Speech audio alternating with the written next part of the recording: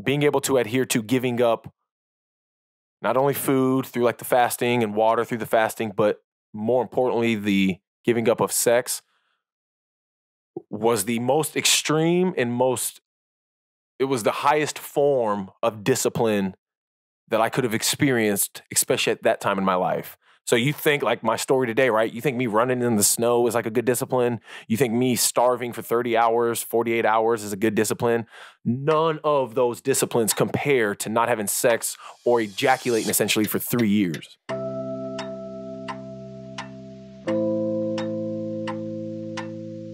Yeah, I mean, It's never too late to start. Yeah, it's not. And like with you, like just saying that, it definitely made me think about, like I said, it's like I've had those thoughts. I'm like putting it in perspective. That's one thing. It's like really trying to grasp is putting it in perspective. I just do things out of impulsivity. And that's the thing, man, is like Sodom and Gomorrah. That's what the Bible talked about. Talked about people just giving into their impulses. And if you don't have discipline, if you just give into your impulses, you're no different than an animal.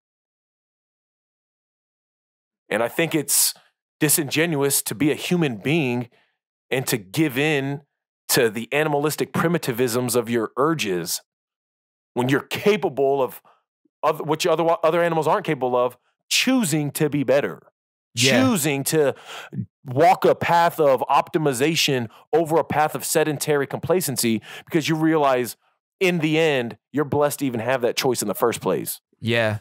I mean, with me, I know it's definitely there because I've had so many impulse, like I could have made a lot of decisions based on my impulse, but there has been moments where I decide, no, I'm not going to do that. It's definitely there. But I would definitely say that I'm still learning. Of course. And just like we said earlier, Danny, it's the more and more you do it, the more it'll transition from a system 2 to a system 1 way of thinking. It'll become more instinctual the more habitual it is in your day-to-day consistency. It'll go from a very intentional, very thought-provoking way of thinking, like you're driving a car for the first time, into a pretty chill, intuitive, laissez-faire way of thinking because it's second nature at this point. Yeah. And now I think it's time to talk about sexual discipline. Yeah, I think it is. Yeah, honestly, that's something that, it's just bringing that up. It's like, when it comes to sexual discipline, you told me about the time for 3 years you were in isolation from all sexual indulgences, just no masturbation, no sex, none of that stuff. And someone like me, I'm like, how do you do that? Because like, if I go months without it, I basically go insane. So like for you, what did you experience from those 3 years of isolation, and what benefits, just in general, what was the outcome of that 3 years of isolation of no sexual, like anything? Dude, that's a genius question. The best way to like really put it in perspective, what do you think the number one drive of all animals are? Like, what do you think the number one drive for every single animal is? Sex, I'm guessing? To reproduce, right? Yeah. To reproduce. Yeah. And how do you reproduce? Through sexual intercourse, right? Yeah. So sex to me is the number one, let's just say, impulse that every single creature, not just humans, has and operates from fundamentally, outside of hunger, thirst, and the precepts of survival, breathing, stuff like that, right? Yeah. You ask what it was like, what were the effects, and like what was the outcome of it essentially? Yeah, just everything that you can just summarize in. You want to talk about discipline. You want to talk about groundedness. You want to talk about appreciation. You want to talk about humility. All of these things come from, pun intended, come from legit not indulging in the number one primal urge all organisms behave by, outside of food, water, and the fundamental necessities of living, like breathing, which is having sex. Yeah. For me personally, being able to have discipline in adhering to giving up, being able to adhere to giving up not only food through like the fasting and water through the fasting, but more importantly, the giving up of sex was the most extreme and it was the highest form of discipline that I could have experienced, especially at that time in my life. So you think like my story today, right? You think me running in the snow is like a good discipline? You think me starving for 30 hours, 48 hours is a good discipline? None of those disciplines compare to not having sex or ejaculating essentially for 3 years. That's just insane, because it's like for anybody in general, because I know women and men are like equally as sexually driven, and just hearing that, it's such a unorthodox and super extreme type of discipline that not a lot of people can handle, because like you said, we're very, you know, sexual creatures. We are one of our number one things is to reproduce. And it's like, man, just someone who's never experienced that. I mean, for me, like personally, I've kind of something I've realized is that for a long time too, going back to like acceptance, was that in a way for me, anytime I had sex, it was another form of acceptance. Like, because when I was growing up, I would always hang out with people that would always just have sex all the time, and I'm like, man, I need that to feel like a man. Feel part of society, right. And like, you know, feel like I need to. Even recently, like where I was having sex for months, and then seeing people that were all just where they can't have sex for a week, and it's like I need that, and like going crazy, and like to the point I was like, you know, that I was saying, thinking with your dick and shit, and like mine was going crazy, and I was just like, not give a fuck. But then, you know, for me, it was just like I would definitely have that moral dilemma. It's like, you know, that double standard, right? And just like, and you should feel bad for, but you should. I'm not saying you shouldn't feel bad for having sex with multiple women the same way a woman should feel bad for having sex with multiple men. Yeah. I think both should feel bad. I think both should feel like degenerates for wasting, let's just say, for wasting the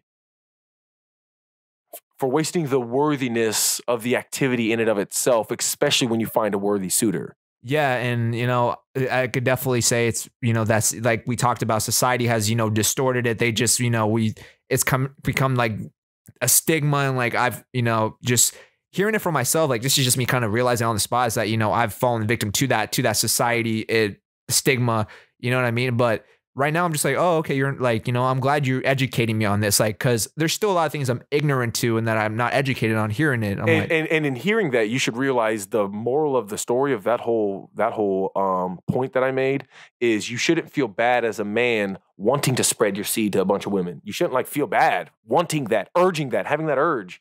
You should feel bad acting on that urge with impulse. That's where the religious precepts come in with a lot of like ancient testimony is monogamy, and especially in the Christian sense, isn't like it's meant. Monogamy isn't meant to be some guaranteed. This is how humans were designed to separate themselves from the animal kingdom. I think from the Christian sense, especially when you compare it to like the Muslim sense, the monogamous aspect of Christianity instills something that we've been talking about this entire time, which is a form of discipline that can't be replicated in any other way. No different than me giving up sex for 3 years, no ejaculation for 3 years. When you marry a single individual and become committed in a monogamous relationship for the child, because that is what marriages were for back in the day, not only for building kingdoms with separate tribes and families, but for building a dynamic family for the child, you end up realizing the discipline of monogamy is no different than the discipline of fighting the impulse and urge to, let's say, murder somebody, or let's say steal something, or just do bad shit, to go out and indulge. Those are urges that are justified. You wanting to spread your seed is justified. You acting on that impulse isn't. It's all within the same foundation, pretty much. It's all within the same foundation of being a man, especially a man who's trying to find his way in this world and trying to find that worth. Bro, and this is another differentiation between men and women. Women have inherent value when they are brought into this planet. Yeah, and I agree 100%, because the fact that they have the ability to reproduce makes them infinitely more valuable than any man. And that's the point, is like, when you understand that difference, you end up realizing they're inherently valuable. They come into this planet with value. We have to earn our value. Yeah, and it's crazy. Just going off of that, it's like there's been moments where I've had sex and I'm like laying in bed with them and I'm like, wow, like they're here in they could be anywhere else. Like this is like they could legit be doing anything else, but here they are laying in bed and wanting, you know, to have sex with me. I'm like, because like with guys, like you said, we have to earn it. And I'm like thinking of that, like, man, like I earned it. I earned this shit. Right. Like, you know what I mean? Because like with our society now, you know, there's so many different factors of like how you attract women or just people in general. Like it could be a factor of different things from looks to personality to, you know, your value of like what you provide in terms of like, I guess, materialistic stuff. It's all about what you provide, but exactly, it's just, do you provide the money? Do you provide the looks? Do you provide the ability to sexually gratify them? Do you provide these things? Do you provide the worth? Yeah, and personally, something I haven't really thought about, it just kind of happens. But I mean, like the fact that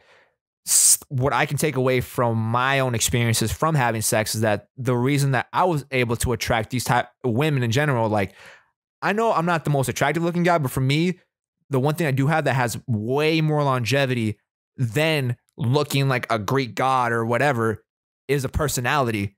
That's something I've kind of realized, like if as a person, that's something that brings value. If you're able to, you know, brings like make people laugh or keeps like being able to make an interesting conversation or things like that. This is something I've thought about like just recently. So Danny, straight up though, whether you think you're good looking or not is least relevant than how you present yourself. Yeah. And if you're eating clean every day and working out consistently enough, your body's going to have no choice but to transition into something that is presentable. Yeah. That'll give you the confidence because now when you take off your shirt, what? Feels good. Feels good. Yeah. Now imagine when you're a year deep of having consistent savagery instilled in you, and then imagine how good you'll look.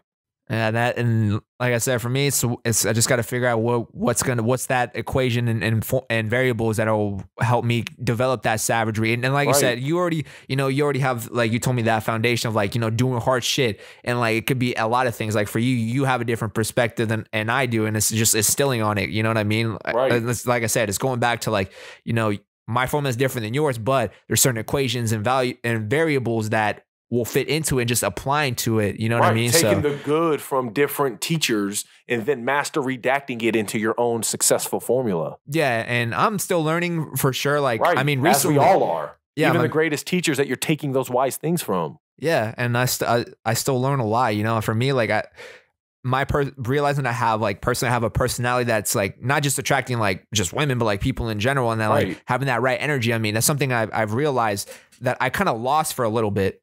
Danny, let's talk about it though. That's why you're going to be a shittier person when you present your shitty version of yourself to those potential networking people, to your potential wife, to your potential friends, to your potential business colleagues.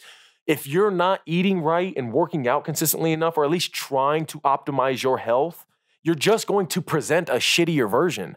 And when you think of it like that, it's like, I need to maintain in my base fundamental day-to-day discipline, no different than going to work and waking up and eating food. I need to make sure that the food I'm eating is good, and I'm also going to work by proxy of going to the gym and putting in that work. Yeah. And that's got to be fundamental. Yeah, I would definitely say, like, for me, the working out part isn't honestly the biggest concern. For me, it's like, when it comes to the eating part, that's been the hardest part for me, because it's not that I'm not disciplined in it. It's just that it's hard for me to, like, I get really disciplined on it, but I don't know if there's such thing as too disciplined to where you just get too hard on yourself. Whenever you mess up, you say, well, I messed up. I'm done for the day. And then it's all or nothing. It's the extreme mindset of just the modern Western individual. Yeah. It's all or nothing. Yeah, that was me when with working out, that was what it was for a long time. But like now it's like, okay, like, you know, just work out consistently. If you don't, as long as you get back on track, it's all that matters. That's the same with your nutrition. Yeah, that's the thing where I'm still like really having trouble with. And it's just the fact that like, if I get a diet plan, I stay committed to it like hardcore. But like the hardest thing for me, from my own personal experience, is changing it up and like having to switch. Oh, how am I going to fit this and that? Just overthinking it and dwelling on it. That's where you should be. I mean, don't you feel good using me as a resource as much as you have, especially these past couple weeks with really transitioning your nutrition plan and like your nutrition lifestyle? Yeah, I mean, I could be a lot better personally, but like you could ask me literally, hey, Mitchell, I'm sick of eating eggs in the morning. What other breakfast alternatives can I eat? Yeah, and it really doesn't stem from you. It just doesn't stem from you. It stems from like my own self-insecurity about that for sure. Right, but that's, again, your self-insecurity is holding you back from utilizing the resources around you. That's something I don't understand. Dude, why. if I had me to help me, I would be milking it until I told me to stop. I think from that, I think it stems from my self-worth. And like, I could definitely say you could break down your self-worth into different categories. I would say like, just, this is all what I'm thinking about right now. It's like the self-worth, like, you don't think you're worth texting me and asking me for little questions like alternatives on breakfast options and shit? The stuff that's making your nutrition discipline harder? You don't think by asking me those questions, it would alleviate the difficulty of that? Especially the pressure of having to do it on your own? I guess in a way still that, I don't know, that kind of got me tripped up a little bit, honestly. Like I don't know on that aspect. It's like trying to pinpoint is kind of hard. Like effort reflects interest. And that's what you then have to ultimately ask yourself, is maybe you don't think about reaching out and asking those things because you don't care enough or aren't interested enough to really making this clean eating a substantiated long-term habit that you can sustain the rest of your life. That might be, honestly, like that might be something that will be definitely better down the road, but maybe it's not, like, you know, and not a priority at this time. But why? But that is the crux of what we've been talking about since 2 weeks ago after the Chiefs game. Yeah.